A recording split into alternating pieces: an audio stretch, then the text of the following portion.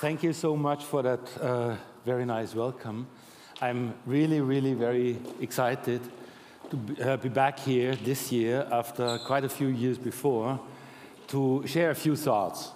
And let me start with a very simple status. Yesterday, we learned all about the status of our industry, the numbers, the trends, etc. And then suddenly, if you look a little bit more precisely, you may ask, is this all? Or do we miss a few things? I'm missing, for instance, that little thing. Yes, we always take the risk of missing things, which occurred to me a few months ago when I realized when we speak about publishing, about the book business in general terms, and if you look at the reality of how people are using these products, most of the data are not including all the self-publishing, or most of the self-publishing. Many concepts are not really embracing what happens to the book business in Spotify or Webtoons or the Tonys. I'm not sure if you know what the Tonys is, you will discover. There is a clear book component in Netflix. They go after the same authors. When I do my global ranking of the publishing industry, I realized suddenly last year I'm missing a lot of companies, starting with Amazon, who are very relevant players in producing as publishers, etc., etc., etc. So I came up with these questions last fall and thought, I need to do some research, and the first findings I want to share with you.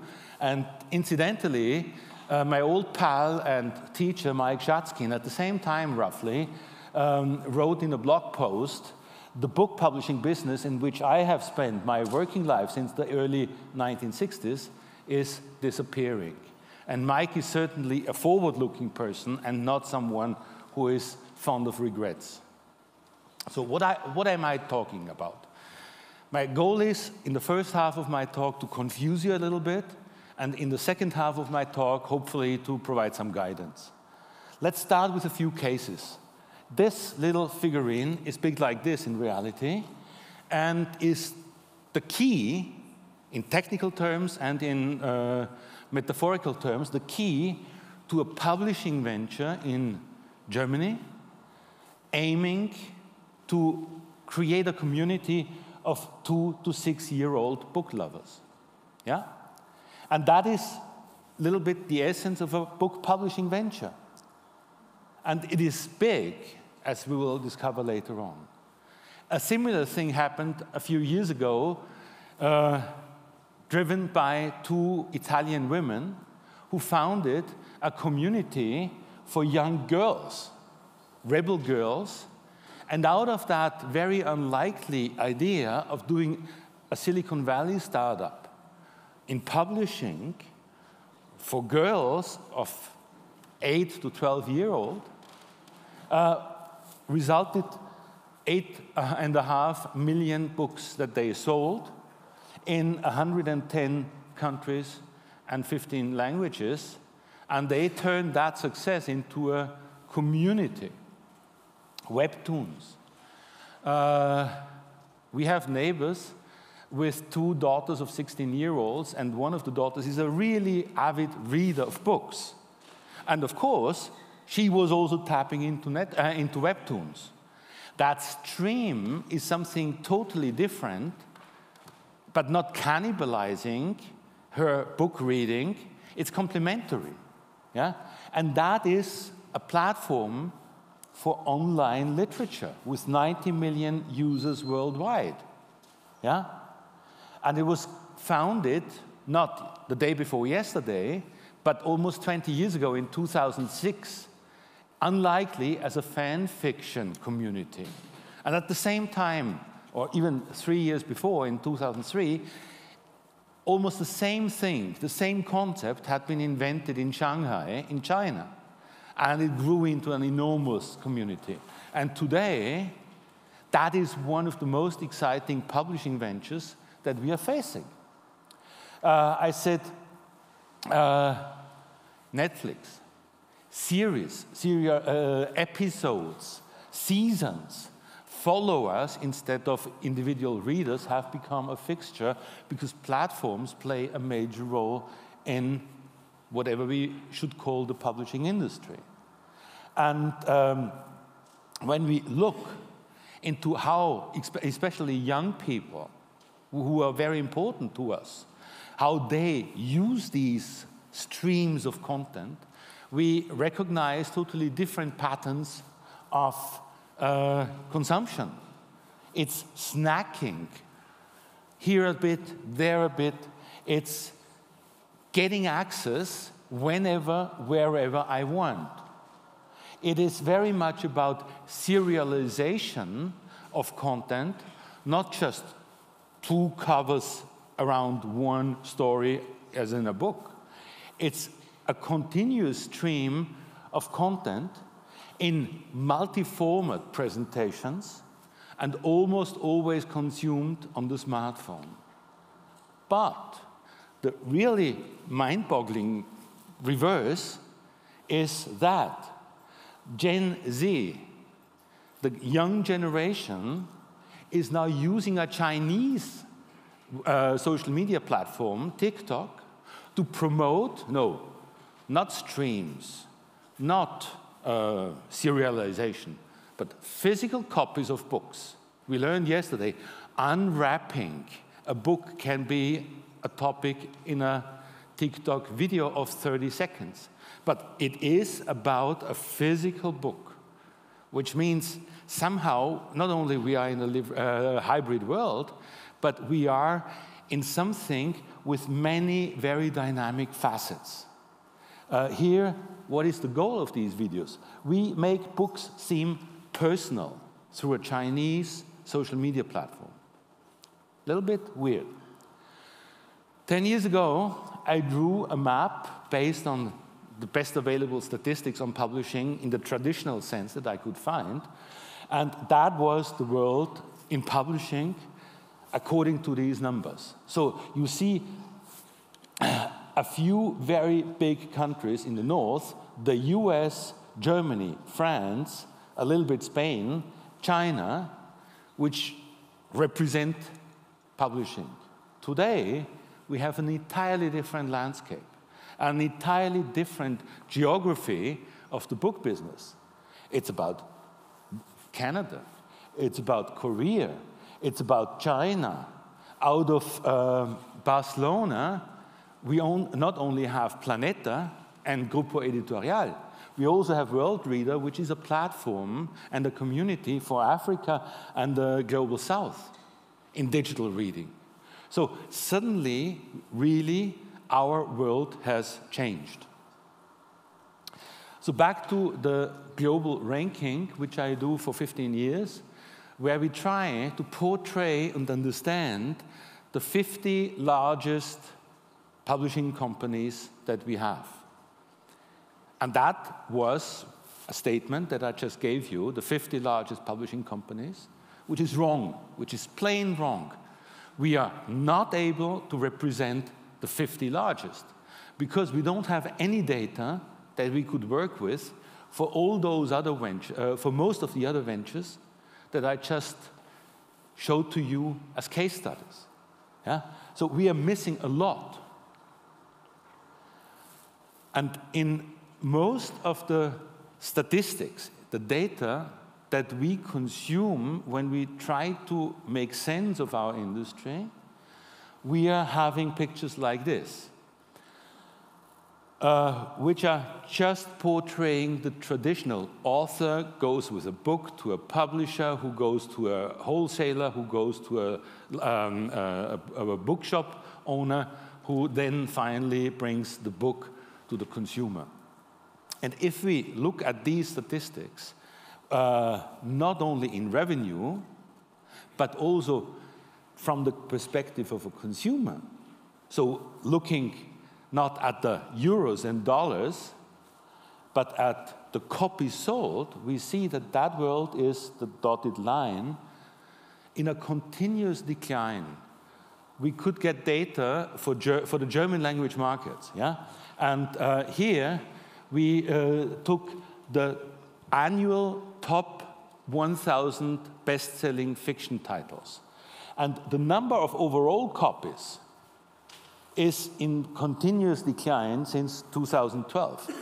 And guess what? Here, Corona, the pandemic, didn't make any big difference. That's a very basic fundamental trend.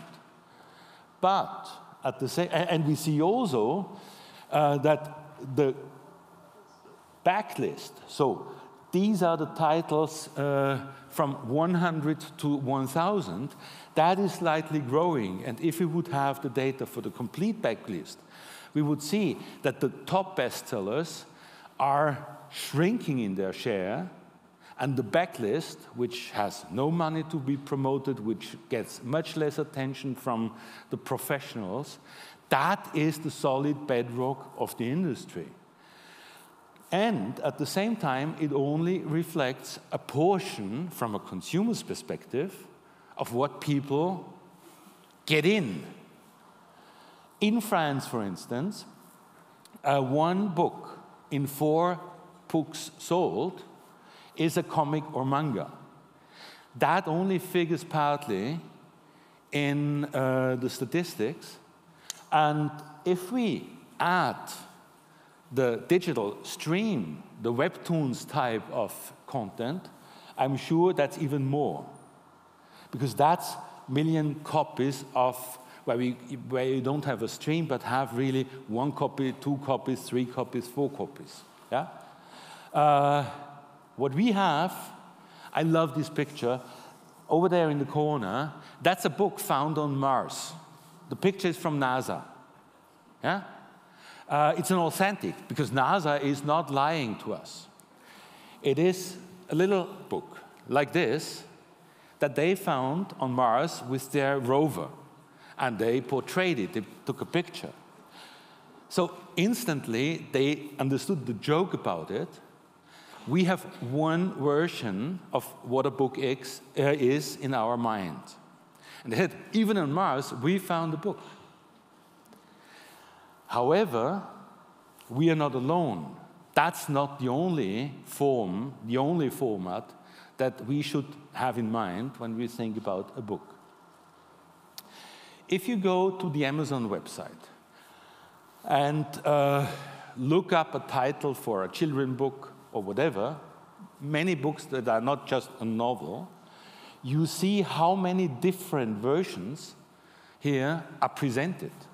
We have a Kindle, we have an audiobook, we have a hardcover, we have an audio CD, we have Kindle Unlimited, we have streams on other platforms, Spotify, whatever. Yeah? And they are representing, or they are connecting with each different types and different ways of consumption, and different technical formats, and different business models. And all that, all these different appearances are what we call books, and the industry around the book business or the publishing business. How big is this? Now I'm starting to switch from the confusing part, hopefully, to the guidance part. In Amazon, we have Amazon Publishing, which is not so big, Kindle Direct Publishing, which was, by the way, launched, Kindle Direct, so the self-publishing arm, in the same year of 2007, when the Kindle was introduced as the e-book platform and device. And then we have Audible for the audiobooks and Kindle Unlimited. Now, no one knows exactly the turnover made by Amazon from their book releasing, producing, dissemination, and related activities. We have just a few very fragmented numbers. One is, month after month, Amazon is paying out $47 million as bonus payments to authors in the self-publishing program of Kindle Unlimited. So do the math. 45, 12 months a year, it's about $500 million. That's not the compensation for everything to these authors.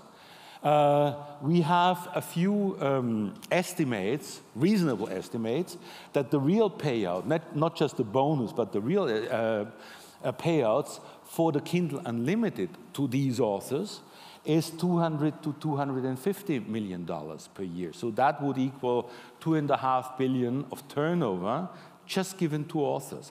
That is not yet including the royalties, where between 30 and 70% of every dollar, euro of purchase value goes to authors.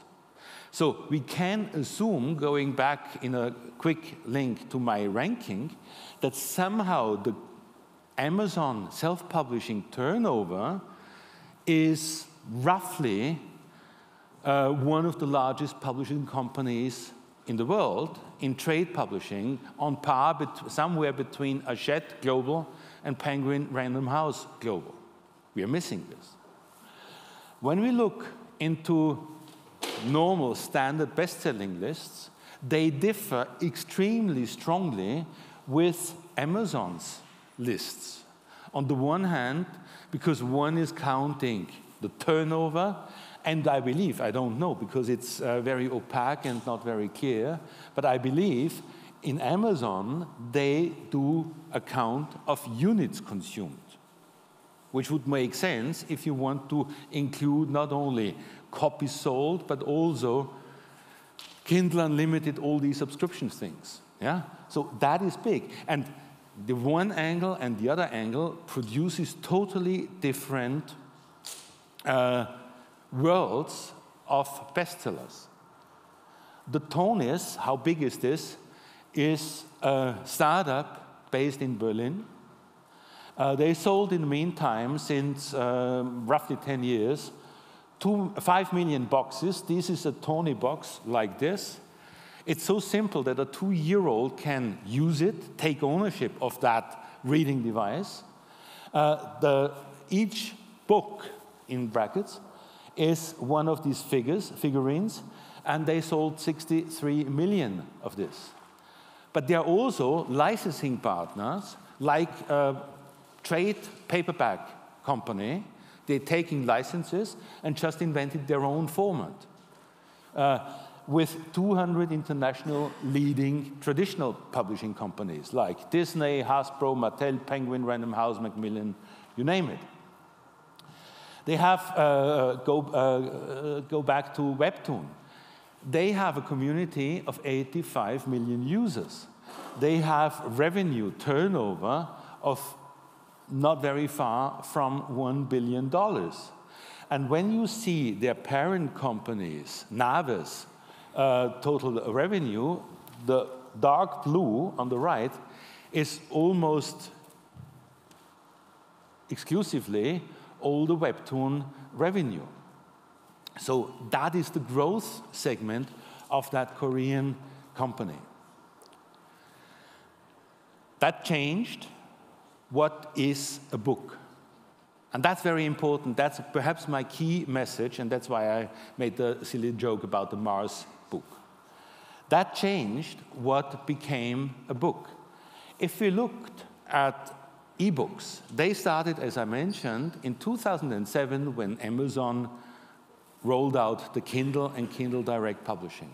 And we all thought and asked ourselves, how big will ebooks be? And then there was a peak in 2013, 14, and since then, ebook revenue was declining. And so everybody said in the book business, oh, they have plateaued, digital fatigue, all these things. No. Aside from these pure digital copies of printed books in digital formats, totally different things evolved. Authors self-publishing, writing and reading platforms like Wattpad, serialization, Wattpad became suddenly, had started as a fan fiction platform, became an author and writing platform, and then transformed into Wattpad Studios, because they recognized their authors could generate content that you could use for movies, TV series, games, whatever.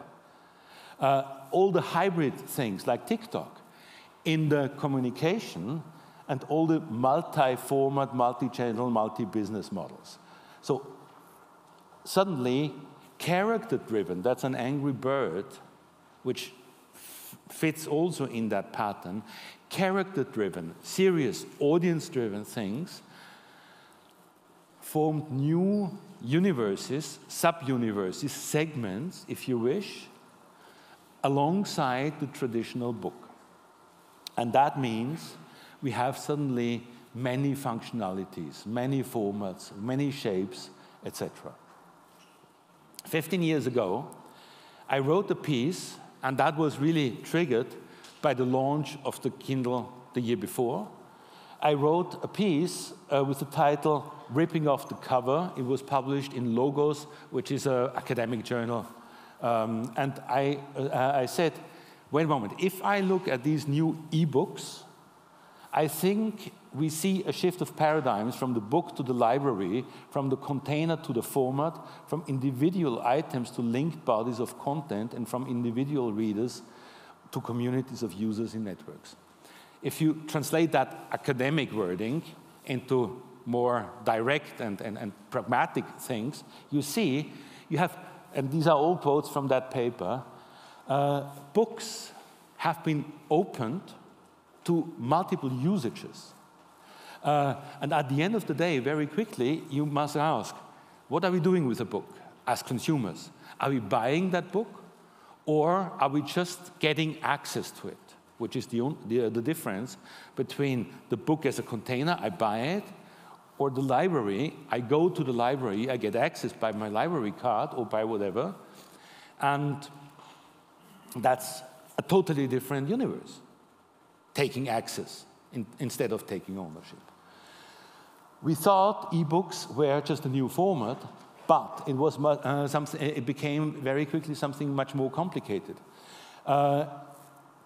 It became a strong additional component of a publisher's output, at least in the English language, where e-books represent roughly around 20% of revenue.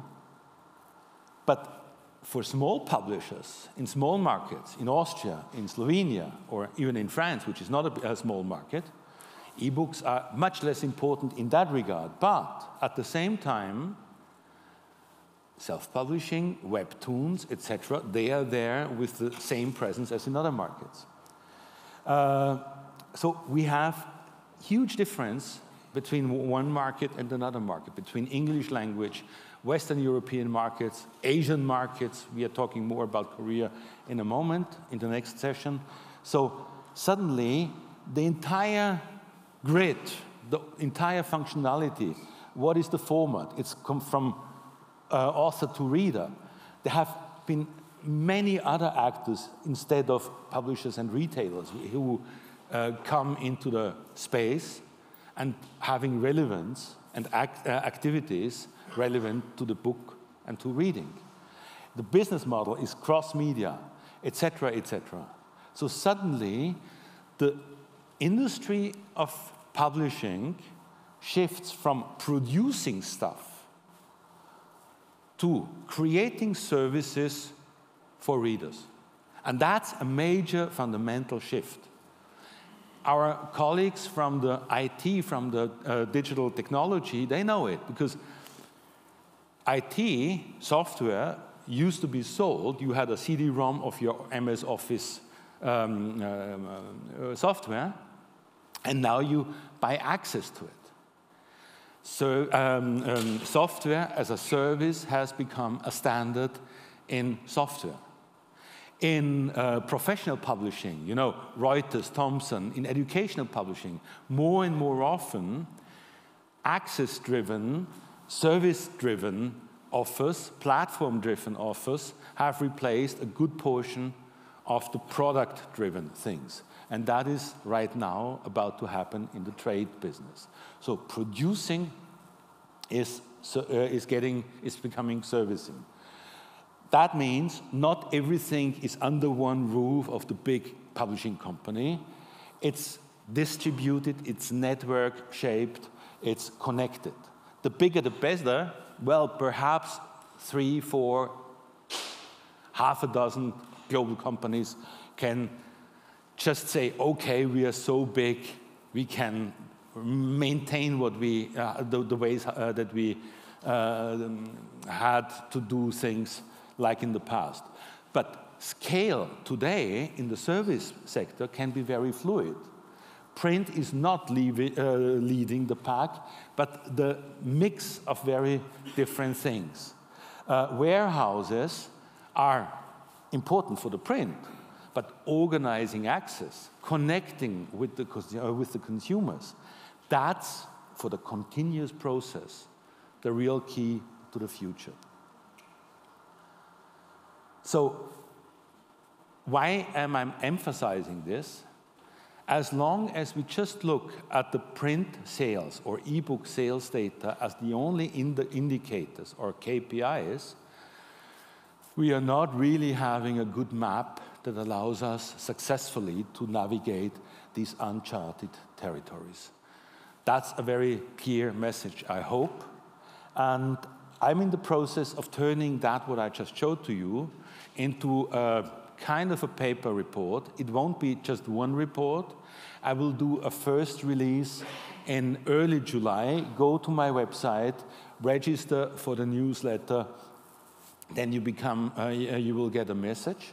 There will be a first iteration which roughly covers what I discussed today, and then there will be 1 or 2 more subsequent iterations in fall to round up the picture for the first thing. Thank you very much. I hope it was interesting.